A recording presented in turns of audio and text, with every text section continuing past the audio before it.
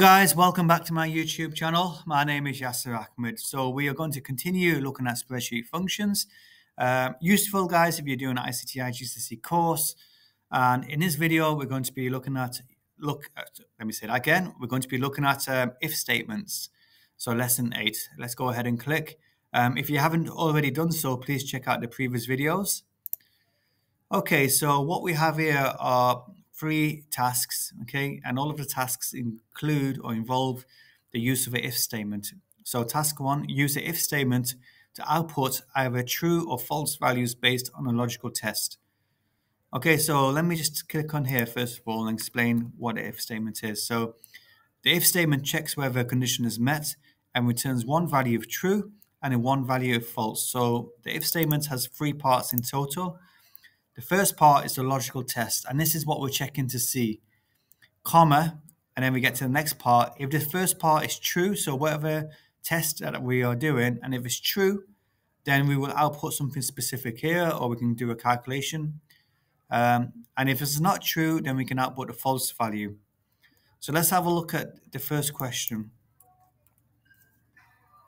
Okay, so mobile phones, we have phones here, the brand, the model, how many we sold. Okay, so this is the cell that we're going to be checking for the condition. Just highlight it in blue.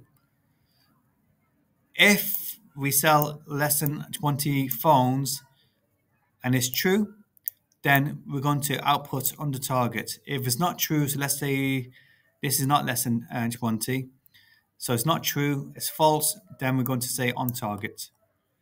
Okay, so let's start this. So equals if, just click up here. If this here, this value here is less than 20, this is your logical test. And if that's true, in speech marks, we can write if it's true, under target. Close the speech mark. So that's if it's true. If you press comma, you move on to the false part. If it's not true, you're going to be on target. So let's have a quick look. So what are we expecting to see? So this value here, D6, is that less than it's D6 less than 20? It's not true, it's false. So I'm expecting to see on target. However, if I put in 19, which is now less than 20, you can see it's showing a true part. So this is now true because 19 is less than 20. So it's outputting a true part of the if statement.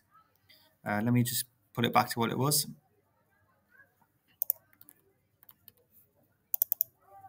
And I'm going to drag down this formula now. So you can either drag it down like this, or you can click the little square at the bottom, double click, and it's going to do it for you. Again, you can have a try at changing the numbers, and you can see if you change the numbers, then this becomes false because it's not less than 20 anymore. But if I pull it back to what it was, it becomes true. Okay, right, let me just quickly do this functions here. So if I want to add up the total, again, it's equal sum. If I want to find out the highest, it's equal max. If I want to find the lowest values, equal min.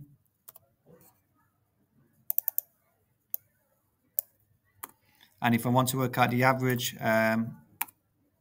it's going to be equals average.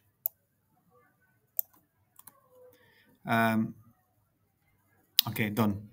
Right, let's have a look at the next example. So we have some employees. We have hours that they have worked. And are they going to be full-time or part-time? So let's just check what the condition is going to be. So the condition criteria is if they work less than 25 hours. Do you know what I'm going to do? I'm going to change it. So if it's less than or equal to 25, then they will be part-time. Else, the false statement will be full-time. So if they've worked 26 hours, for example, or more, then they will be full-time employees. Again, this is a cell that we're going to be checking. When you do drag down the formula, so if I click here, we start looking into this cell. So this is relative to this position. Okay, and if I click here, we're looking in this cell here.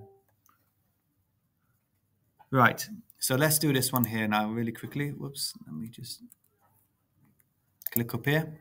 Equals if this cell here is less than or equal to 25. So this is your logical test. To move on to the next part, you press comma and then in speech marks you can write part-time. And if that's not true, so comma to get to the false value, if you're not part-time, then you are a full-time employee. Close the brackets, job done. You can drag it down, just double click if you like. Whoops, maybe just drag it down. There you go. Let's check to see if this is working. I want to change that to full-time. So the lowest value that we can enter should be 26, and that's changed to full-time. Let me put that back to what it was, part-time. Again, what I'm going to do is I'm just going to copy this across, and that's worked out the total of this range of cells. Highest is 40, the lowest is 10, and then the average. Okay, we're now moving on to the last one, guys. So we have salesperson, we have how many they've sold.